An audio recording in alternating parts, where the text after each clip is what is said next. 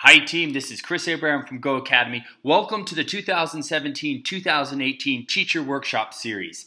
Today we're working on number 31 on the new General Curriculum Math subtest. Now this is a great problem out there if you're an elementary or middle school teacher taking your teacher certification exam, because it's an algebra word problem with a real life scenario that embeds slope and x and y-intercept and graphing.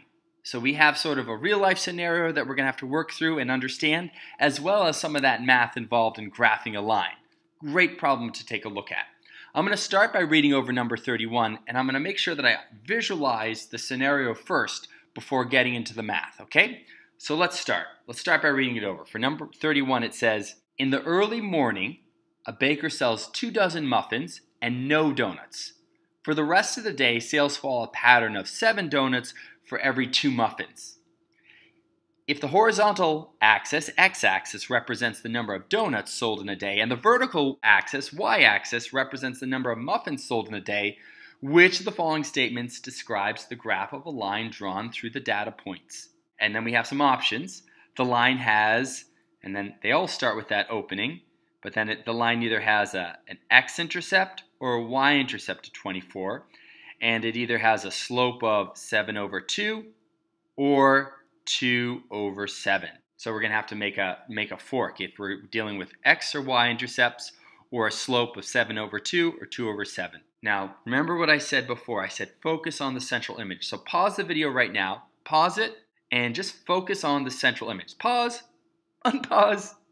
I'm hoping that you picked out for the central image some of these key things, like this baker. And the baker's selling muffins, is that right? And they're also selling donuts. That's the gist of our story here. Now it does tell us that in this central image that we're dealing with 2 dozen muffins. If you want to, you can right away be like 2 dozen muffins. Well, that's 1 dozen is 12 muffins. 2 dozen would be 24 muffins. I kind of like to switch this over right away. So let's see. We got a baker, sells 24 muffins in the beginning of the day, and then no donuts. Okay, so this is the scenario. Now look at all the math here, all the math that's embedded in this problem. Like for example, whenever they mention the word pattern, that's always code for algebra. And the word represent, look, represent, that's all algebra. And then we have the horizontal x-axis and the vertical y-axis, algebra, graph of a line, linear algebraic equation, data, points, ordered pairs, and then we got x-intercept, y-intercept, slope. Look at all that math. So in this problem right here, this algebra word problem, the reader has to work with this real-life scenario and embed it with all this math. And I think the easiest and fastest way to do this is to set up, and this is what they want you to do, set up a coordinate plane and sort of graph out some of the information that's in this real-life scenario on the coordinate plane. So when we do the graph, I want you to grab a scrap sheet of paper right now, make your x-axis the horizontal axis, and your y-axis the vertical axis. And let's label the x-axis. This is our inputs, or we're going to say our horizontal axis inputs are the donuts, the number of donuts. And the y-axis is the number of muffins.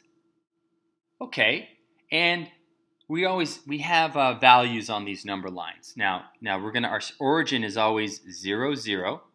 And our x-axis, we're going to go up. 1, 2, 3, 4, 5, 6, 7, 8, 9, 10.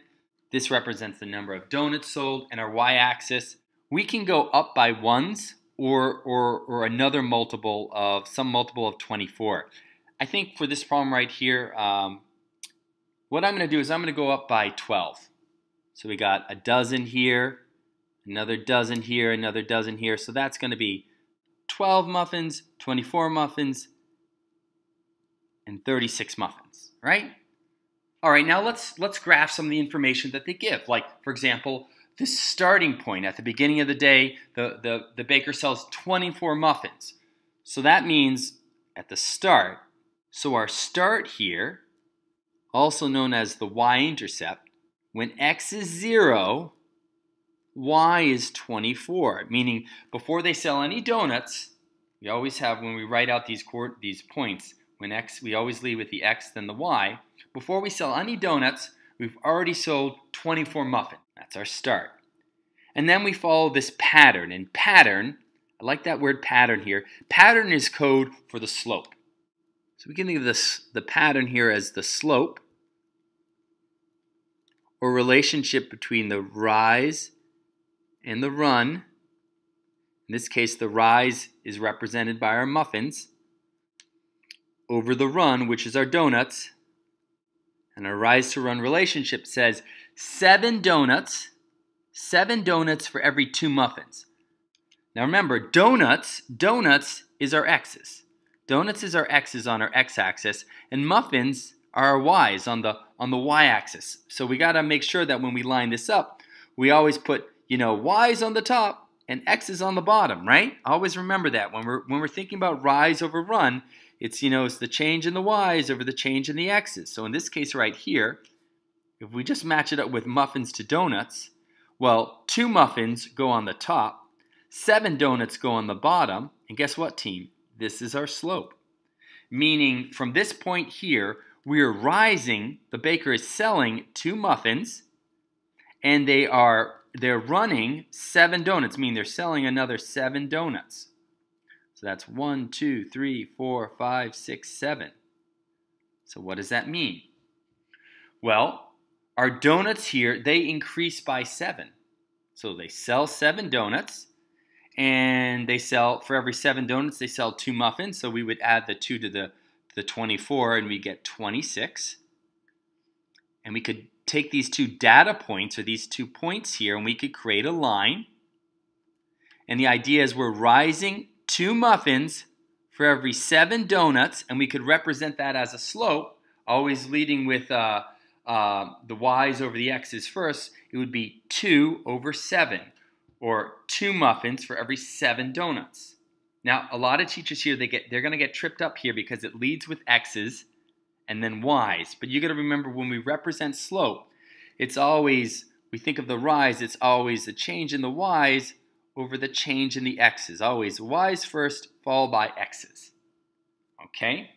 All right, now in the problem here, when we go back to this and we're looking at this line right here, let's evaluate these options. Are we dealing with the x-intercept or the y-intercept? Well, we've said before, this is our y-intercept. So for that reason, we cross out A and B because these are leading with the x-intercept. And our y-intercept, our starting point, is here at 0, 24. All right, so now we're at C and D. Now what's the slope? Well, we've identified the rise to run relationship as 2 to 7. So in this case right here, this is the correct slope. This is the correct starting point, 0, 24. D is our answer, not C. All right, team, this is Chris Abraham from GOHAcademy. I hope you enjoyed this video. The answer here is D. Stay tuned for more. Take care, team. Bye-bye.